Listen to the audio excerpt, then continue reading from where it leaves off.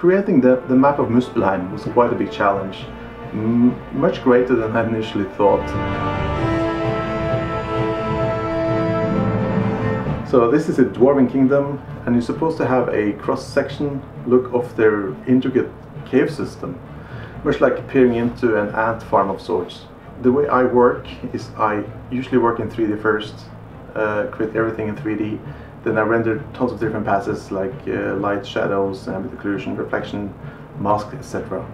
So I can easily control and combine this in retrospect in Photoshop as I do the final 2D passes. And creating all of these locations in 3D was very time consuming. I actually had help from a friend, so thanks John for helping me put together some of these locations. And we also needed quite a few takes on most of these cities to make them feel right.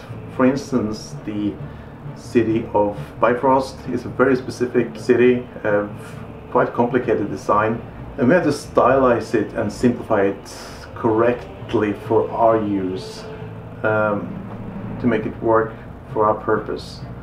And also I wanted to find some kind of consistency with the other assets of Trudvang. I decided to go with the exact same camera angle on all of the assets, so the camera angle you look at the main board, how you look at mountains, and how you look at this dwarven kingdom, and also the location cards, they all share the exact same camera angle. So even though those three things are very different, they have that thing in common.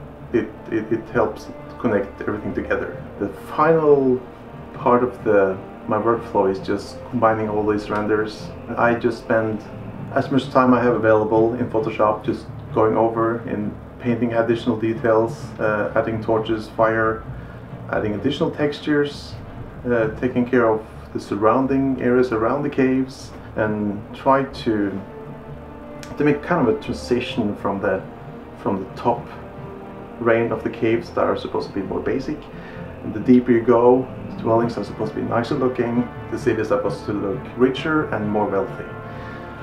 And in short, that's how we made the Muspelheim board.